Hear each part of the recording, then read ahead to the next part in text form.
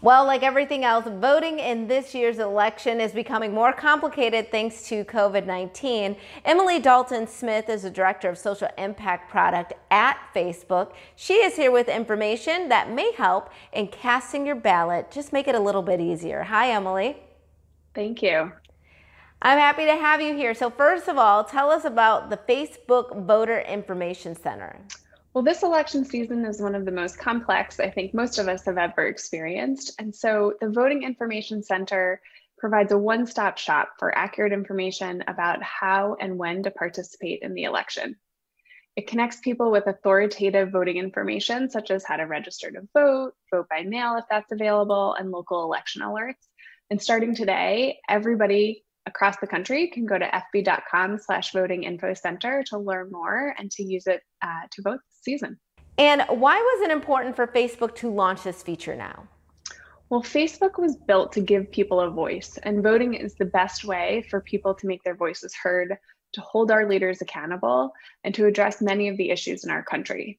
So we wanted to make sure that, especially with so many things changing this year due to COVID, that everybody across the country has the information and tools they need to get out and vote this year in whatever way is right for them.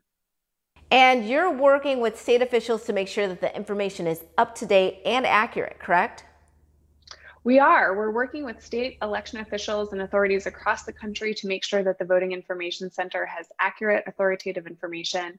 And we're also working with nonpartisan groups to make sure that additional information like facts about voting is super clear and allows people to do things like check their registration or volunteer at the polls this year.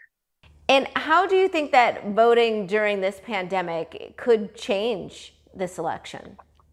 Well, what we're hearing from our community is that more and more people this year are uncertain about what's happening. They want more information than ever before. And that we're also seeing people are looking at new ways to vote. You know, for many people, voting at the polls on election day won't be the right choice for them this year. And so we want to make sure that where it's available, people have the information they need about how they can vote early, or how they can vote by mail, and the tools they need to make sure that they're registered and to request a mail-in ballot if that's what they need to do in their state. Well, it is important to get the word out. Can you tell us one more time how viewers can log on?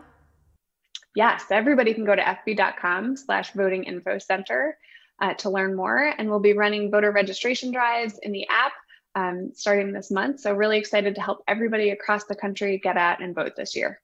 All right, Emily Dalton-Smith, thank you so much for being with us. Really appreciate it.